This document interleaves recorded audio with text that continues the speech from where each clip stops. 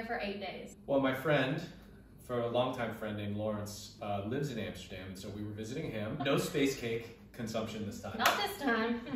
Maybe next time, Lawrence. Yeah.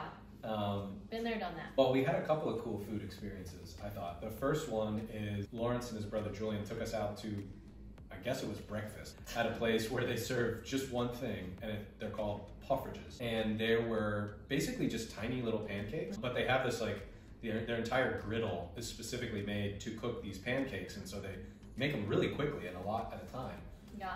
And then what toppings did we get on those? Powdered sugar and butter. It's like a whole block of butter on there. Yeah, you couldn't even see the poffertjes underneath all the butter and the sugar. And guess what? It was delicious. The other favorite food that we had there was not even Dutch, it's Italian, pasta.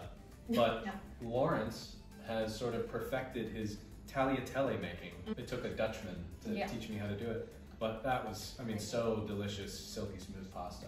We definitely so good. need to work that into our rotation. So. Nice like bolognese sauce. Another day we discovered our new favorite sport, which is padel. It's like tennis, but on a smaller court. You may think, oh, pickleball? No, not pickleball, because there's a glass wall around the whole court, similar to racquetball. Right. So it's kind of like racquetball meets pickleball in a way. It's super popular all across Europe right now. Yeah, and played some badminton in the back garden. Felt very proper playing badminton. It got super hot one day and we had a pool day. Had a blast, 4 of us. Aperol spritz, hanging out in the pool in Amsterdam, what could be better? Well, let's talk about our journey getting to Amsterdam. Oh God, I had already blacked this out. So we went from Croatia, but we had a layover in Serbia. I highly recommend not ever having a layover there. It turns out the airport in Serbia is like extremely unorganized, and it's no one's responsibility to help anyone. No one's responsible. We get to Serbia. Guess whose plane left?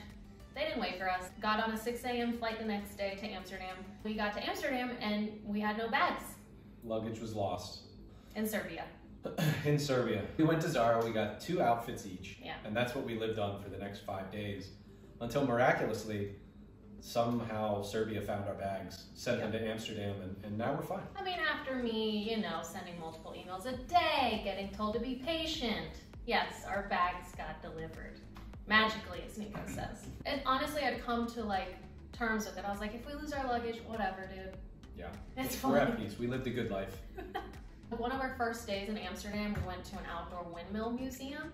Tons of active windmills, and some are sawmills, some are functioning chalk grinding mills that they then infuse different colors into to make paint. Being on the inside of a windmill, you don't realize how powerful they are. There's huge gears turning, and if the wind is going, which it was luckily that day, it's a powerful beast to be inside of a windmill. And there was a cool cheese making section. They had purple lavender goat cheese that was delicious.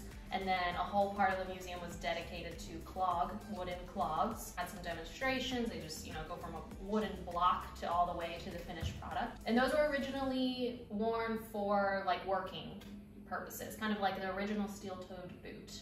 That's right. We were informed. I already forgot that, but you really took it into history. I sure did.